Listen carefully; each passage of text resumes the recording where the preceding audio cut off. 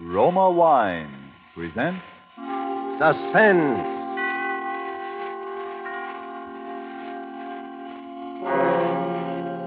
Roma Wine, made in California for enjoyment throughout the world. Salud. Your health, senor. Roma Wines toast the world. The wine for your table is Roma Wine, made in California for enjoyment throughout the world.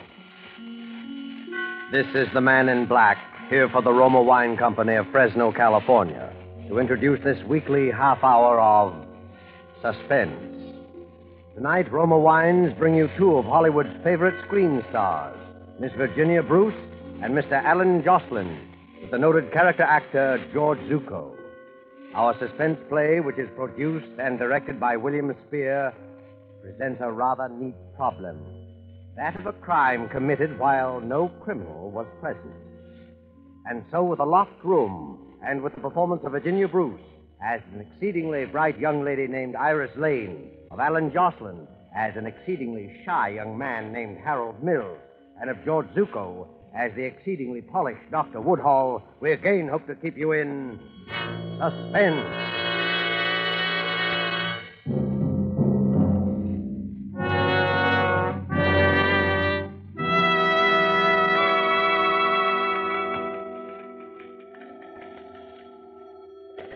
Hello, Mr. Seaton's residence. Who's calling? No, Mr. Seaton is not in. No, there will not be any statement for the papers. Harold, will you get that? Hello, no, I can't tell you anything Mr. about Seaton's it. residence? No. No, there will be absolutely no statement. Here we go again. If you wish, only Hello, you're Mr. wasting Seaton's your residence. time. Look, I told Very you this well. morning there wouldn't be any statement for the Goodbye. newspapers. No, not tomorrow either. Dear. I'm sorry, I'm awfully busy right now. I said I was busy. Busy.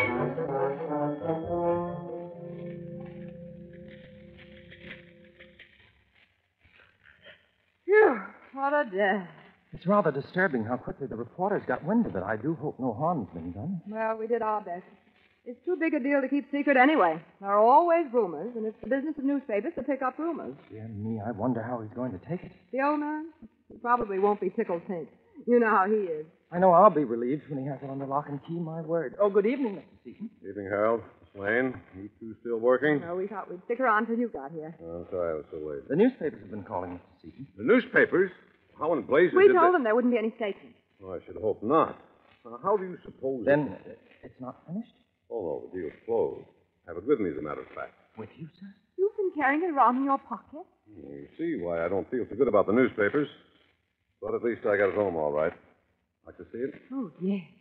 Doesn't look like much, wrapped up like this. Well, there it is. Like it? The Lavella diamond. What a beauty. It's enormous. Yes. But tomorrow we start to cut it. And within a year, it'll be just so many engagement rings. You know, I hate to see it change. It's so beautiful the way it is. Oh, there's no money in it for me this way. Oh, Dr. Woodhall called. He wants to give you a checkup if he can catch it before dinner. No, Dr. Woodhall. An old woman. Treats me like an invalid. Oh, well. Anything else? Nothing important. Oh, Harold, will you answer? Yes, certainly. Mr. Seaton's residence. Who's calling, please? Just a moment. Mr. Seaton, Mr. Van Houten. Van Houten? Yes, he wants to speak to you. Oh, tell him I'm out. Mr. Van Houten, Mr. Seaton's out of town. Well, dear me, you can think what you like, but Mr. Seaton is not here. Goodbye. Odd. What'd he say? He said he has information that you are here, and he insists on coming up here now. It sounds most disagreeable. Oh, I don't think he's likely to show up. But if he does, don't let him in. All right, Mr. Seaton. I'll be in my study until Woodhall gets here. But don't forget your medicine, Mr. Seaton. I put it right beside the seltzer bottle. Oh, I won't forget. I hope Dr. Woodhall hurries. I'm dead. I'm sure you must be. Mr. Seaton seemed awfully proud of his new stone, didn't he? I thought he was cool as a cucumber. How would you feel if you just bought the biggest diamond in the world? Oh, the second biggest, I believe, Iris. Not that that's anything to belittle. What do you suppose he paid for it? I understand the price was something under $1 million, but he expects to get back over $1.5 million once it's cut and polished. Harold, putting that kind of money into a piece of stone. I know if I had $1 million, I'd never buy diamonds. Dear me, for that matter, neither would I. But for some people, diamonds take the place of other things. Power, love. What would you do if you had $1 million? I don't know. There are a lot of swell people I'd like to help out. Then I'd like to travel. Oh, there are lots of things. What would you do? You really want to know? Of course I do. I don't think I should say this, but if I had $1 million or even much less, I'd ask you to marry me. Why, Harold... No, please, I don't want you to say anything. You don't have to. I know I'm not the sort for you, really. I'm not like Dr. Woodhall, sure of myself. Well, it's not that, Harold. Honestly, it's just that you never said anything before. You never even... What was that? It sounded as if it came from the study. Mr. Seaton? Mr. Seaton, is anything wrong? He doesn't answer. Mr. Seaton! The door's locked. Yes, have you your key, Iris? It's right here. Mr. Seaton! Mr. Seaton? Why, where is he? There he is on the floor. What happened to him? Is he sick? Wait, I'll see. Oh, goodness. Put him on the No, couch. just a minute, Iris. I don't think you'd better look. He's badly injured. Injured, but how? It's his head. Get a doctor, will you? A doctor? Someone's tried to kill him. Hurry. To kill him? All right. Try Dr. Woodall. Maybe he hasn't left. I will.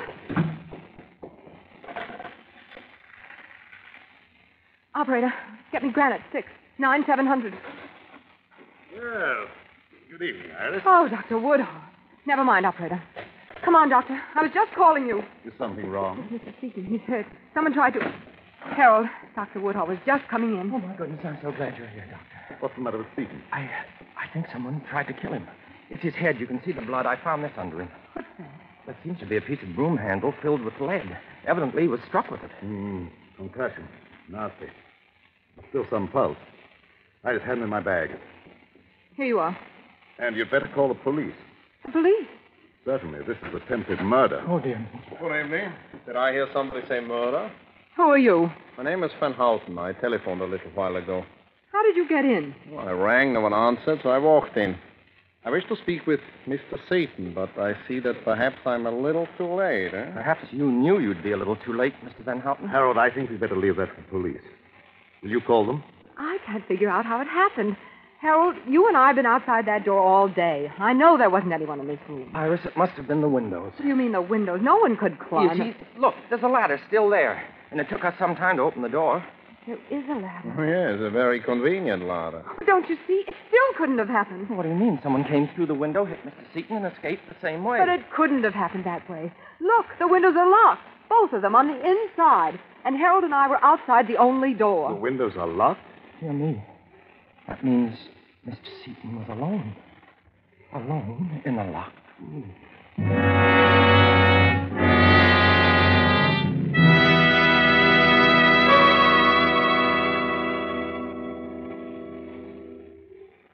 Before we return to the scene of our suspense play, let me describe another scene that might even now be taking place in the handsome cafe of the Hotel Nacional de Cuba in Havana. An American visitor has remarked to his Cuban host what great enjoyment the gay Cuban music and the dancing gives him. Gracefully, the Cuban host returns the compliment, saying, "But your United States makes us a gift that brings great pleasure on many occasions. This superb wine from the choice wine districts of your California, this fine Roma wine. Yes, for a wine to give great enjoyment, it must have greatness of character. And it's this that has spread the fame of Roma wines to other lands. Why otherwise would these countries import Roma wines to be enjoyed as a rare luxury? How fortunate, then, are you who can enjoy any of the Roma wines, many different delicious wine types, whenever you choose, without additional charge for import duty, with no high shipping costs added to your small cost for Roma wine. Yet here is a quality so high it has won international recognition. Quality coupled with cost so modest that Roma wines are America's largest selling wines. Why not make your own taste test of these good Roma wines and discover for yourself the fine wine qualities acclaimed by wine experts of many lands? I'll spell out the name for you. R-O-M-A, Roma wine, made in California for enjoyment throughout the world. And now it is with pleasure that we bring back to our soundstage Virginia Bruce and Alan Jocelyn with George Zucco in The Locked Room. A tale well calculated to keep you in suspense.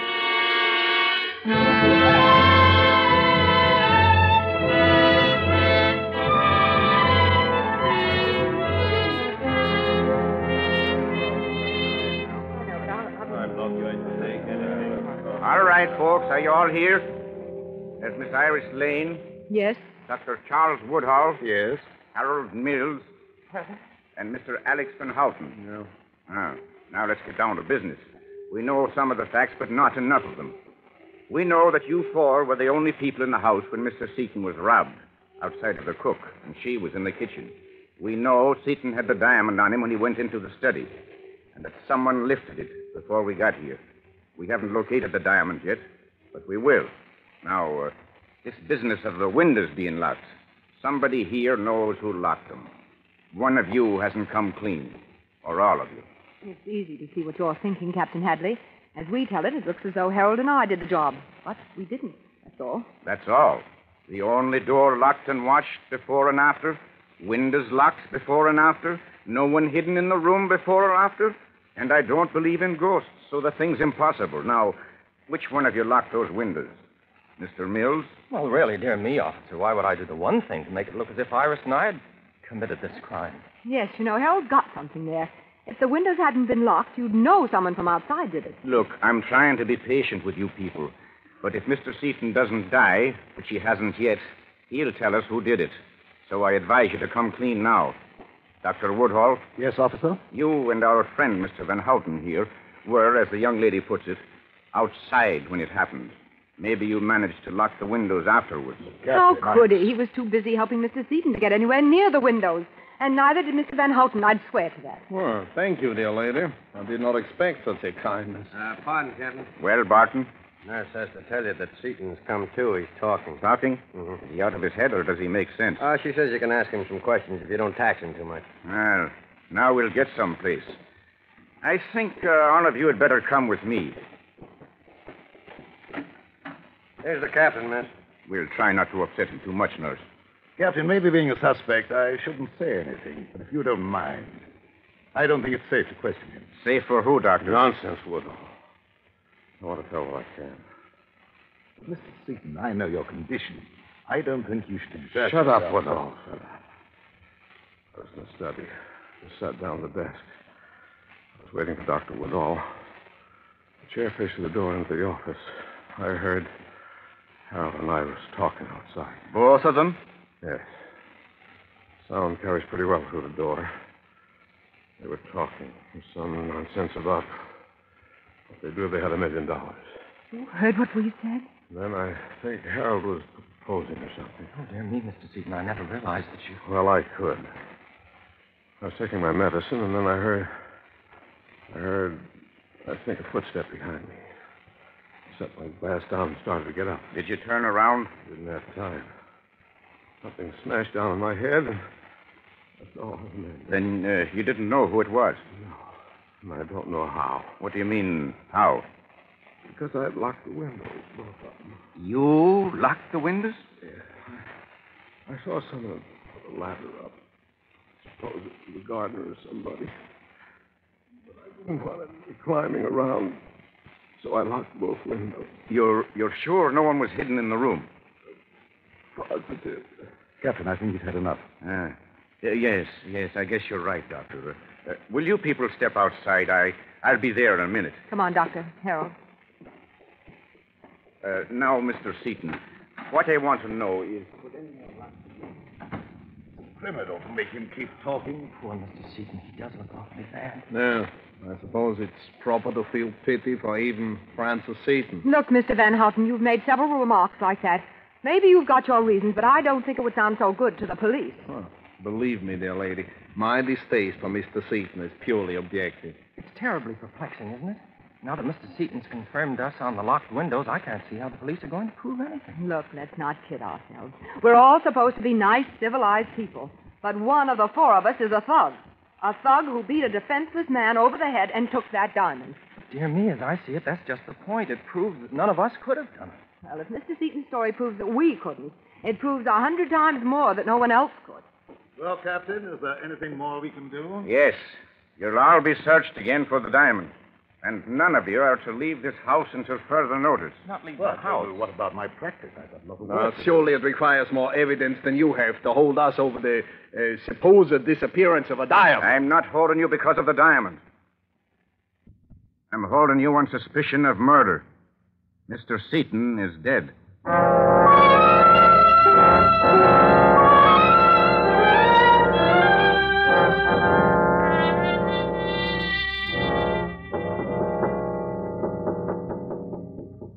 Who's there? Can I come in, Iris? Oh, Dr. Woodhall. What do you want? I'll only be a minute. Well, all right. I hate to disturb you, but I'm really worried. You are? Iris, why don't you try to get out of here? Out of here? Why on earth should I? Don't you realize you're suspected of murder? You could hide somewhere until this has all been cleaned up. Are you crazy? Sure, I'm suspected, Doctor, but no more than you. How's it going to look if I suddenly disappear? Yes, I suppose you're right. If I could only keep you out of this. I'm so worried I don't think straight. You have a cigarette, Iris? Yes, look in that box on the table. Oh, watch out, there's a lamp cord. Oh, I'm sorry. That was clumsy of me. Oh, don't let it worry you. It's no heirloom. What's that? What? Oh, Iris, look. Where did you get that? The diamond. Where did you get it? Well, it was on the floor. On the floor. Iris, didn't the police search in here? How did it get on the floor? I suppose it must have been in the lamp. Yes. See? This part lifts out. It must have been an oil lamp. Apparently. May I have it, please? The diamond? It was found here. What do you want to do with it? I want it. Iris, it's not safe. Sure, I know. Give it to me. Well. Thanks. Are you going to give it to Captain Hadley? Why? I don't think it'd be wise. Not yet. You're not afraid of something, are you? Iris, suppose they didn't believe you. Suppose they think that you... Oh, I'll think about it. Dr. Woodhall, will you do me a favor? Certainly, if I can. Well, will you meet me here in exactly 10 minutes? You are coming downstairs. Oh, sure, but I've got a couple of things to do. I won't be long. Well, perhaps I should wait. No, please, you don't have to do that. Well, all right, but be careful. Careful. I mean, don't let anyone know you have the diamond, because... No, I know.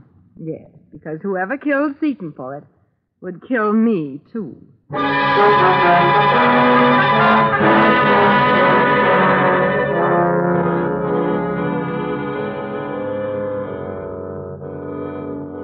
know it will be soon. Tonight. It has to be. What? Yes, I'll do it as loud as I can, but don't slip because I'm counting on you and... Iris, are you ready? Oh, yes, Anne, darling, I'm sorry. I'm really stuck for a couple of days, but we'll make it soon. Sure, dinner and a show. All right, darling. Goodbye. I didn't mean to barge in. Oh, that's okay. Let's go downstairs. Where are the others? You mean Harold and Van Houten? I think I heard them when I came up. Yes, they're in the office. Listen. Come on, let's go in. It'll only be for a few days. Oh, we wondered if you were coming down, Iris. My, you startled me. We're not intruding. Intruding? It sounded like you were having a little argument. Oh, no, it wasn't that exactly. You see, we were talking about, well, dear me, I don't know why I shouldn't tell you, about an engagement ring. An engagement ring? Harold. Mm-hmm. I didn't want you to know I'm buying one from Mr. Van Houten. I don't have quite enough money, and I won't have for a few days. Mr. Van Houten sells rings. Oh, I thought that was understood. It's my profession. I deal in diamonds in a small way. Diamonds? To the police? Is the word diamond so surprising, sir? Naturally, the police would have to know my business with Mr. Yes, Seaton. yes, I'm sure they would. It's only... You're hinting at my apparent dislike for the late Mr. Seaton, Doctor. Well, I hated him. He was a cheat and a fraud. I cheated me. Doesn't sound like Mr. Seaton. My dear young lady, there are 100 men in Amsterdam who would be glad to know that he suffered. But as you know, such dislike was not the motive for his murder. Well, really, now, there's no need to be huffy, Mr. Van Houten. Well. Dear me, we all know what the motive was. I guess it was motive enough for any one of us. Yes. Look, let's face it. One of us killed Seaton, that's true, but 3 of us didn't. And yet we're all suspected. I think if the 4 of us let down our hair, maybe we can figure this thing out. Iris, I think that sounds very reasonable. If Iris needs advice or help... Maybe I do at that. I've found the diamond. Dear me, found it. You Found it where? In my room. Dr. Woodhall accidentally knocked over a lamp. It was inside. And where is it now? I brought it with me. It's here in my purse. Then the police do not know, huh? So here I am, stuck with this thing, and I don't know what to do about it. Oh, dear. Iris, I'm really ashamed. I don't know how to tell you. Ashamed of what? Well, I couldn't tell the police. At least I thought I shouldn't. You see, Mr. Seaton told me in confidence. But now that we've agreed to be frank and honest... What are you driving at? I don't know why Mr. Seaton was killed. Maybe none of us will ever know that. But it wasn't because of the diamond. I knew that all along.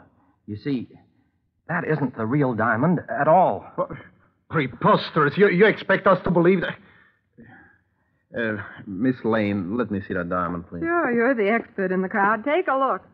But I'll hold on to it, though. I don't care what Mr. Van Houten says. Mr. Seaton told me it was a replica he brought home. I don't know why. This is ridiculous. Why would anyone want to plant a false diamond in Iris's room? What about it, Mr. Van Houten? It's incredible. What? Well, even without my glass, I can see that this is false. There are no planes of cleavage. A very shoddy piece of work. Phony? I don't get it. Why was he killed then? Well, you see how I've been racking my brains. Here, Mr. Van Houten, maybe we'd better put it in the safe. I might as well keep it. You'll have to give it to the captain anyway. Yes, I suppose we'd better tell him. Dear me, he'll be terribly distressed, I'm afraid. No, I hate to admit it, but this is beginning to get me down, Harold. I feel jumpy and sort of sick. Oh, it's probably my fault. I should have told you. Oh, not just about the diamond. Everything. The locked windows. The way he looked before he died. Iris, do you feel bad? You look as if you I'm might... sorry. I hate to be so silly. I do feel sort of shaky. Maybe if I lie down. Would you help me into the study? Here, Iris, let me open the door, please, Doctor. On the couch, Iris? Yes, please. I'll lie down right here. Oh, Dr. Woodhall, do you have something that I could take for this headache? I feel really sick. Why, yes, if you think you need it. Is there a glass? I have something here. Well, here's a glass, Doctor. This is a mild sedative, Iris. Now a little water? Here, Doctor, here's the seltzer bottle. Oh, that'll do it. Now drink this down, Iris. Set it right there. I'll drink it. I just want to close my eyes for a minute. And will you switch out the lights when you go out? And maybe you should lock the door. Yes, of course. We'll call you for dinner. Try to sleep. Poor girl. She was very calm.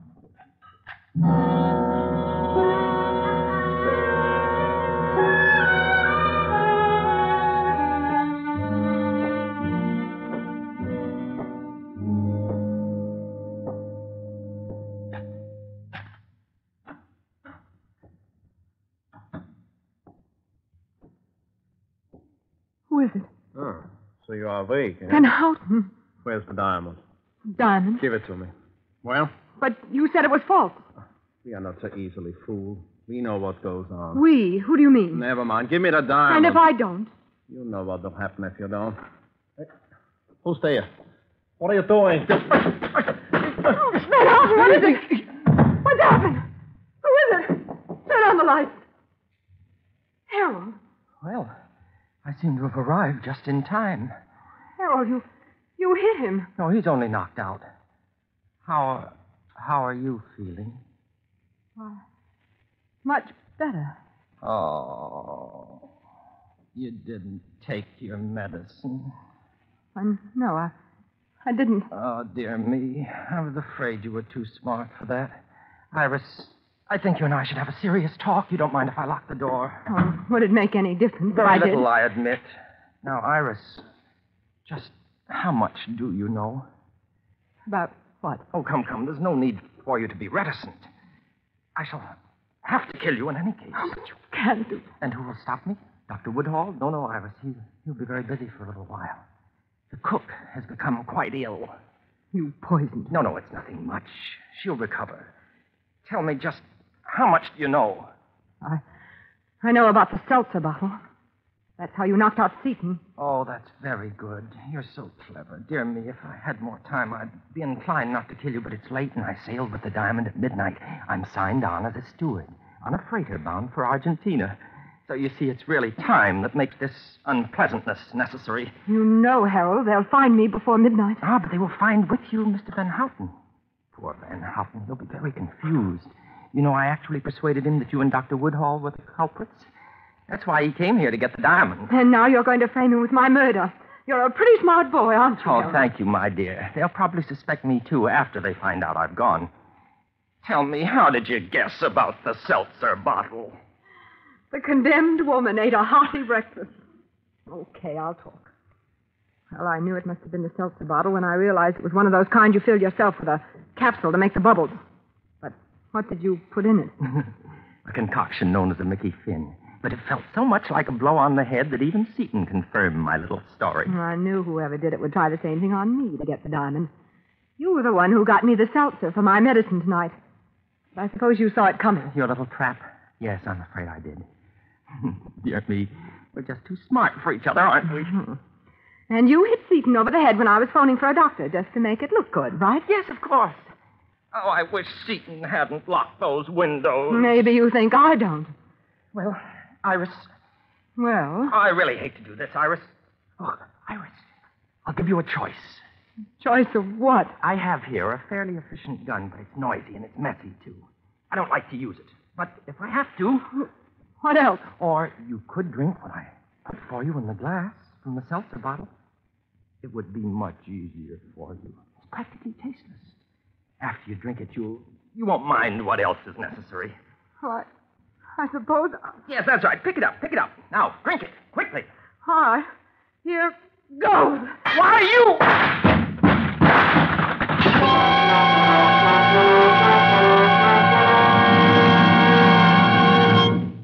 Nice timing, Captain Hadley. The glass wasn't a bad signal. It was nice timing on your part, Miss Lane, throwing yourself on the floor. You hadn't figured on the gun. No, I hadn't. Is Van Houten coming around, Doctor? Yes, he'll be all right. Okay. Come along, Harold. Oh, this is such a shame. Iris, before I go, I'd like to tell you how sorry I am. Sorry. Yes, about that proposal. Even if it was an alibi, I almost meant it. Dear me, it looks now as though I shall never marry. Yes. Dear me. It certainly does.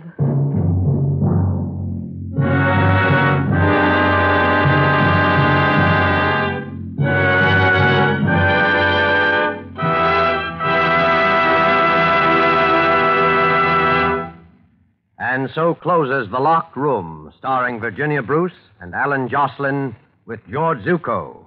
Tonight's tale of suspense. Mr. Jocelyn appeared by courtesy of 20th Century Fox. Before we tell you about next week's stars and story, Roma Wine, sponsor of these weekly suspense dramas, brings you one of tonight's stars, Miss Virginia Bruce, with a message of real importance. Miss Bruce. Somewhere the other day, I came across a small news item. It mentioned that the men and women of our armed forces, most of whose pay averages very little more than $50 a month, have subscribed a huge total of $250 million worth of United States war bonds. Ladies and gentlemen, if you need a testimonial to the worth of subscribing to the Fourth War Loan, which is now on, I think this news item supplies it. If the men and women who are fighting this war have that kind of faith in the future of our country, how can we have less? This is the time when our armed forces are making ready for the final extra effort, which will bring us victory. They need your extra support from extra purchases of war bonds. For the Fourth War Loan, one extra $100 war bond, please. Next Thursday, same time, Roma Wines will bring you two distinguished actresses, Miss Ida Lupino and Miss Agnes Moorehead. Don't forget, then, next Thursday, for Ida Lupino and Agnes Moorehead in Suspense. Presented by Roma Wine, R-O-M-A, made in California for enjoyment throughout the world.